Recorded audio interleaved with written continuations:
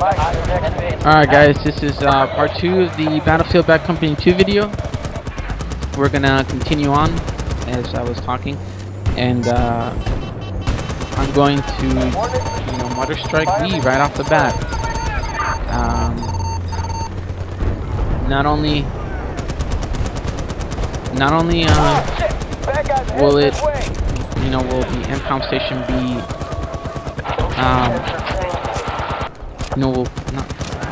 what's the word here? I'll be able to see the MCOM station from where I am, and it'll give me the chance to, take out any people who are trying to disarm it.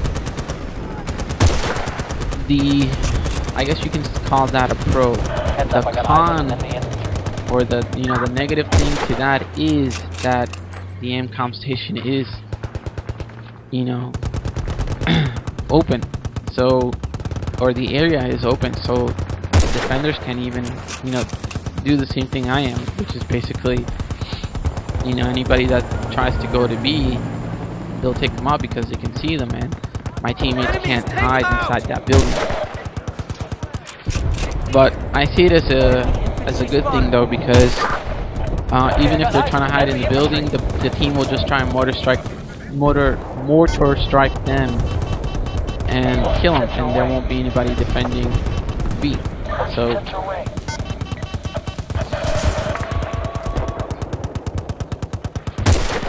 and here my squad mate was, I got killed by someone in the tower, and as I was talking before, that tower can provide a lot of a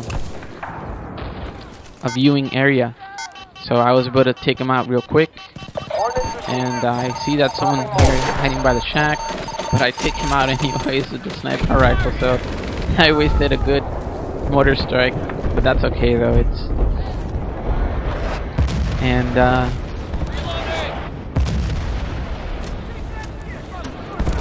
There's a tower right there. Some people like to hide in the windows, so always try and look into the windows if you can. Usually you can see them. And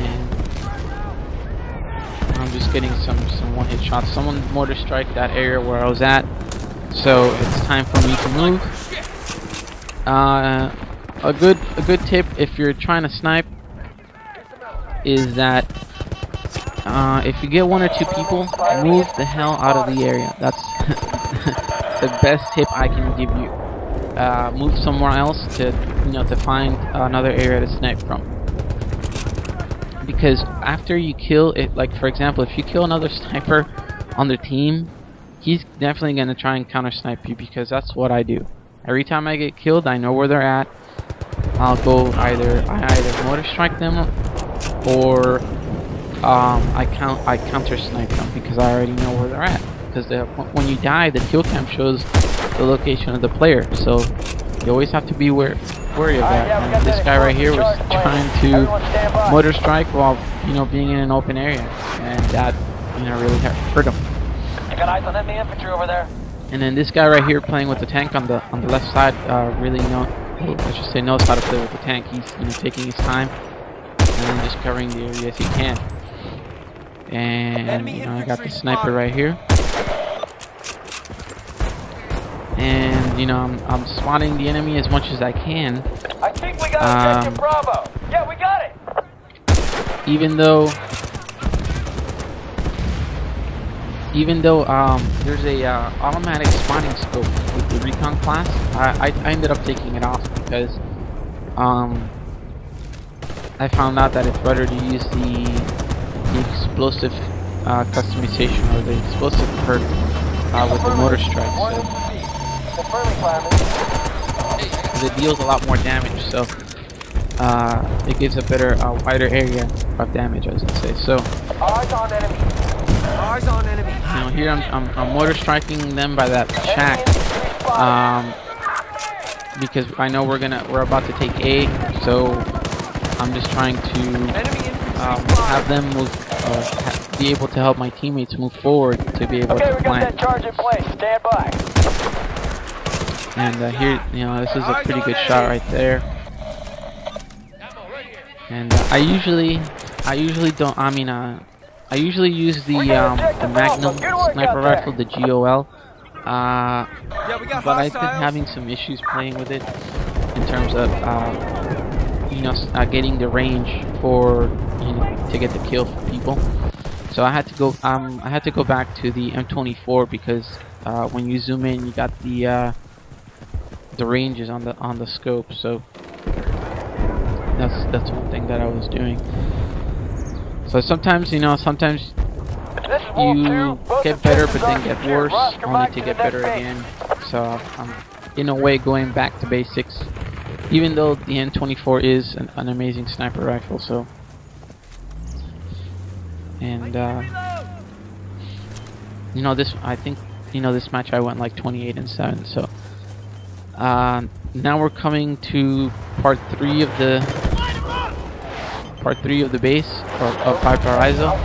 Oh, one of my team squad mates told me these guys were hiding in the dumpster because we got killed by them, and the guy freaking mortar striked the area. I gotta give him props for that, but kind of lame. And but part 3 right here is very, very hard in the sense that we're the ones that have to go up the cliff. As you'll notice here. Sorry. This is a very hard. Yeah, I got the coordinates. Confirming. Oh, this was a mistake by me. I should have stopped instead of wasting a good motor strike. But like I was saying, this is a very hard, or hard basis to capture or plant on, because they're so close to the enemy spawn. And here's another thing is use your motion sensor balls. Every time I spawn, I always throw 2 of them.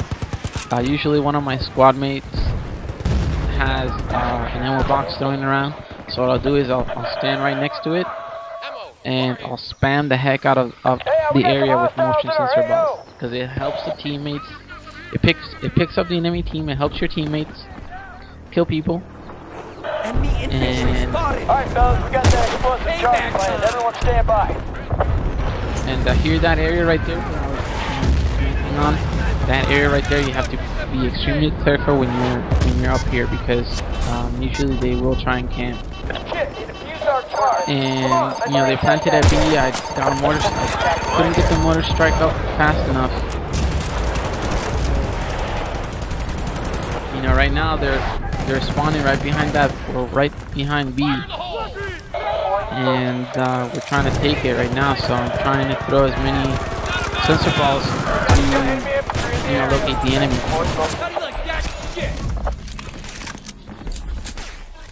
And I was able to take out those 2 guys right there.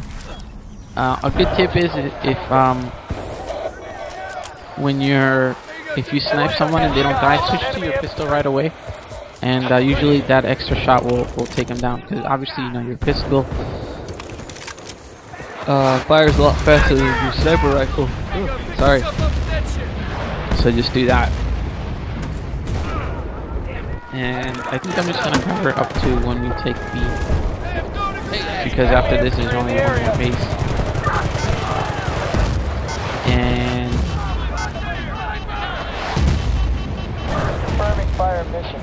so I got the mortar strike going on B. I tell my squad mates, I think they're dead. Oh no, they're not. I tell them that I got a mortar strike going, and to go ahead and plant that B as quickly as possible.